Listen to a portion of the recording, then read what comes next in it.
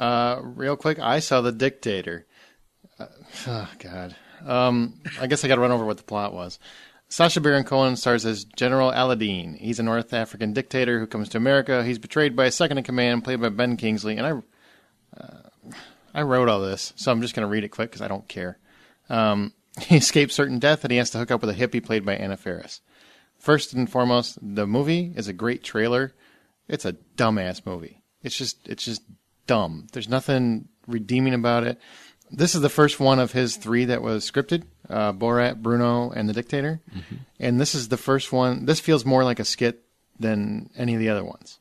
It seems like he can't put a cohesive story together to save his life. And don't get me wrong, I know what Sacha Baron Cohen is. I mean, he's a shock comedian. I mean, it's really what he is. He's like Howard Stern on film. Mm-hmm. But it's just, it's so cheap. The movie goes for cheap jokes so many times. And it doesn't, there are a couple moments where I thought, wow, that was actually genius. I mean, there's some shit in here that will make you fall off your chair laughing.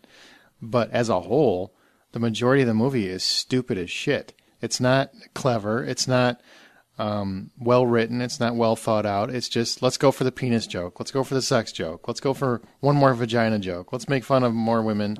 Let's make fun of more this and that. Let's go for, every minority or group goes unscathed. I mean, he is an equal opportunity offender. God bless him. I think in parts, he can be a really funny guy. But honestly, I wanted to leave halfway through this movie. I just wanted to get up and go. My wife wouldn't let me, so I had to sit there and suffer. It was only, I think it's in like an hour and 20 minutes or something. It's a really short movie. Wow, it's really short. And it felt like 4 hours. I felt like, seriously, I felt like I was watching our War and Peace or something. I don't know what the hell is going on. I just wanted it to end. By the time I left the theater, what's that? No, go ahead.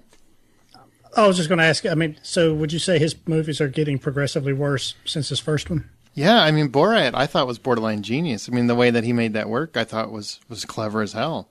And Bruno, for being as foul as it could be in many scenes, I thought it was pretty funny. And I thought the story was semi-cohesive. And even though, I mean, it's all shock cinema, I mean, it was still cohesive.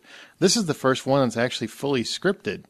And granted, I'm sure there's a lot of improv involved as well, but it felt like watching Saturday Night Live skits, just all the bad ones in one movie. Yeah, I mean, he seems to me like he's actually a pretty good supporting actor. If he's not the main character in a movie, he's actually pretty good. But when you've got these, to me, his movies are just getting worse and worse, and you're not doing much to change my opinion of it. But well, I'll be honest, I'm trying to be very fair about it.